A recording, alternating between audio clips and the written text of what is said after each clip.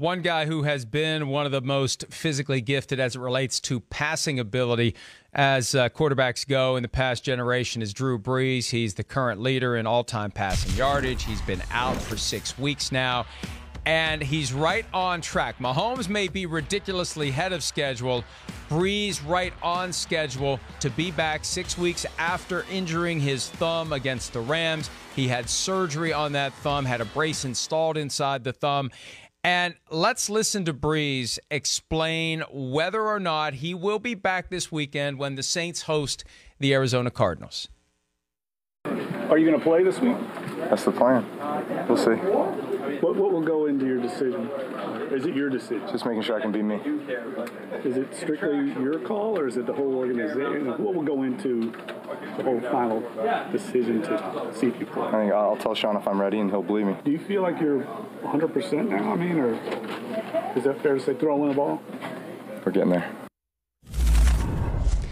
Oh, he's going to play on Sunday. Put me down for Drew Brees is playing. If he's on your fantasy team, get ready to put him back in the lineup and get ready to dump Teddy Bridgewater unless and until Brees gets injured again, because I have a feeling look, I was told a few weeks ago that the Cardinals game is the target, and everything that, and that little smile, that kind of knowing, understanding, I think he's back on Sunday, Chris. Well, the big thing is, and I understand Drew Brees wanting to come back. I mean, of course, he wants to play and he wants to get going himself. He'd probably like to get a game under his belt before he starts the bye week, right? To kind of just take that angst away. Okay, I got one under my belt, got some reps.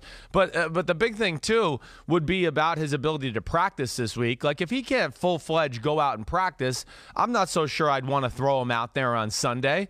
Again, with a thumb injury, it's not easy to, replicate playing quarterback that way. You're not going to get a lot of full speed reps and make all the throws you can because you're dealing with that. And I'm sure he's getting close to it, but with a bye week coming, I just look at it and go, man, as Arizona, you're clearly the better team. And I understand Arizona's on a little roll and certainly a little more dangerous than we thought. But I would err here on just let's take it through the bye week, come back, have a really good full week of practice for your next game, and then we're on. And Drew Brees is back on, and it's the Atlanta Falcons. He can kick their butt, and then the Saints are, back to who they're supposed to be.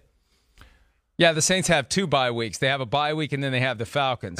But and look, I mean, Falcons fans can't be upset about that. The team stinks this year. Yes. But I think that the Cardinals, here's the thing. The Cardinals are better than what we thought they were a few weeks ago. They've won 3 in a row. Now, they've beaten 3 of the worst teams in the league, but still, they're dangerous potentially, and maybe you can just ride your defense and outscore them that way. But here's the bottom line. Brees is going to want to play, and you put him back out there and see what he can do. And they have doctors. They can check him out. And if he's confident that he's ready to go, he's ready to go. How much does he really need to practice, Chris? I mean, the guy knows the offense inside and out. And Sean Payton will have a game plan ready to go for Drew Brees. Sean's capacity. He'll have a game plan ready for Brees. He'll have a game plan ready for Bridgewater. And however it goes, it goes. Yeah, no, I mean, you're right. Like the mentality part of it, the mental part, all those things. I'm not worried about Drew Brees in that capacity in any shape, way, or form. I mean, he's fine there.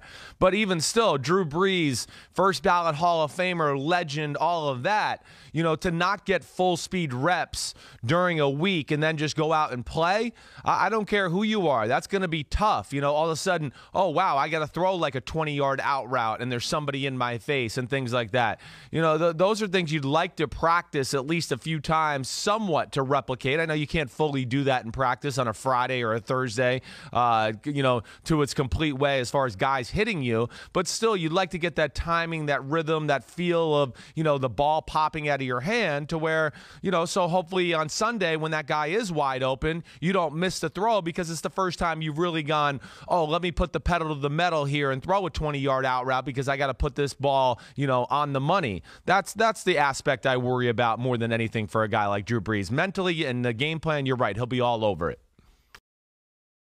Hi, I'm Mike Tirico, and thanks for watching. Make sure to hit subscribe for the latest news and highlights from NBC Sports.